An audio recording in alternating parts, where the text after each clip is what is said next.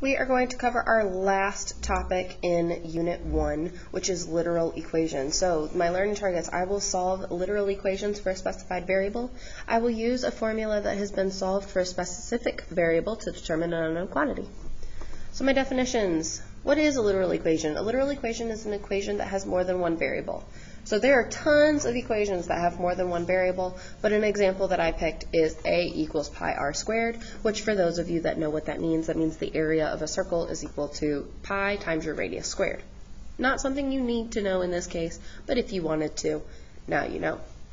The second equation, the second definition I want to talk about is a formula. A formula is an equation written in symbols that is used to describe relationships between different quantities. So this guy right here, he is a literal equation. He is also called a formula. He is the formula for the area of a circle.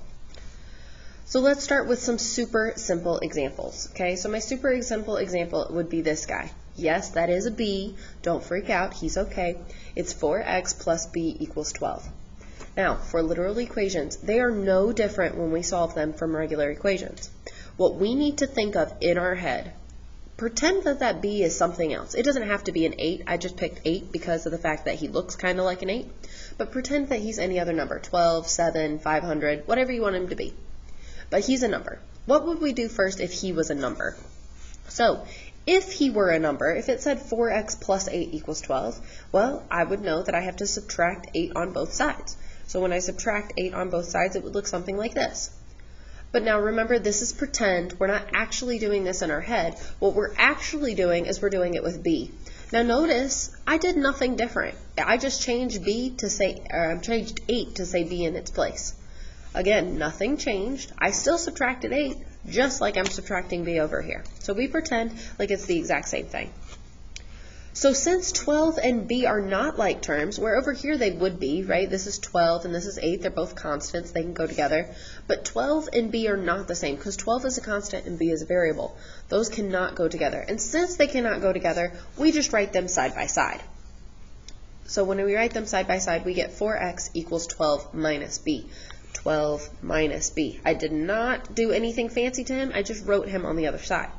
Now again, let's pretend for a second that this b is an 8, or let's pretend like this b isn't even here. If he wasn't here, how would I get x by itself? I would divide by 4.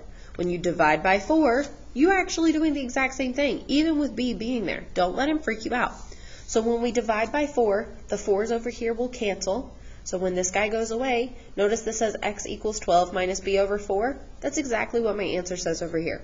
There is nothing different. Let's do a couple more examples to get a better feel of them. Plus, they're all just a little different. So let's talk about this guy right here. This does say cx minus 10 equals negative 5. But again, we're going to pretend like the c is not even there, or pretend like the c is a 2, or a 0, or whatever you want him to be. He's just a number. Don't let him freak you out. So for right now, I'm going to cover him up. This just says x minus 10 equals negative 5. I need to get rid of the negative 10. So just like last time, I'm just going to add 10 to both sides. We're not going to let it freak us out. So negative 5 plus 10 gives us 5.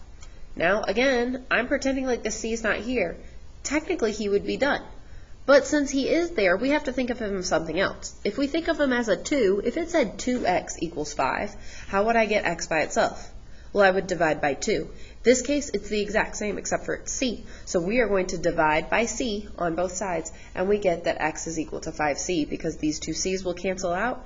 Notice when I cross them off, it just says x equals 5 over c, and that's exactly what my answer is here. What about this one? Negative 3x plus d equals 9. This one's very similar to the question that we just did in example 1.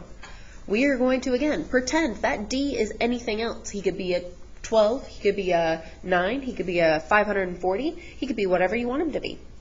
But he's there. One way that I like to explain it is that this is you, and then everybody else is friends. This is you. You want to be by yourself. You are not feeling good, you're just wanting some space. Well, the first person that you're always going to want to get rid of is the annoying friend. The annoying friend is always the guy that's plus you or minus you, because he doesn't always have to be there. Sometimes he comes along, sometimes he doesn't. This guy, however, is your best friend. You guys are stuck to the hip all the time. You're never apart. But you need some space. So the first person that you're going to get rid of is your annoying friend, just because they don't have to be there. So since he is a positive d, you're going to subtract d from both sides. Just like we talked about last time, this is 9 minus d. 9 and d are not like terms, so we're going to write them side by side. Now remember, this is still you. You still need some space. You love your best friend, but you just need to go away. You just need him to go away. And the only way that you and your best friend can go away is if you divide yourself from each other.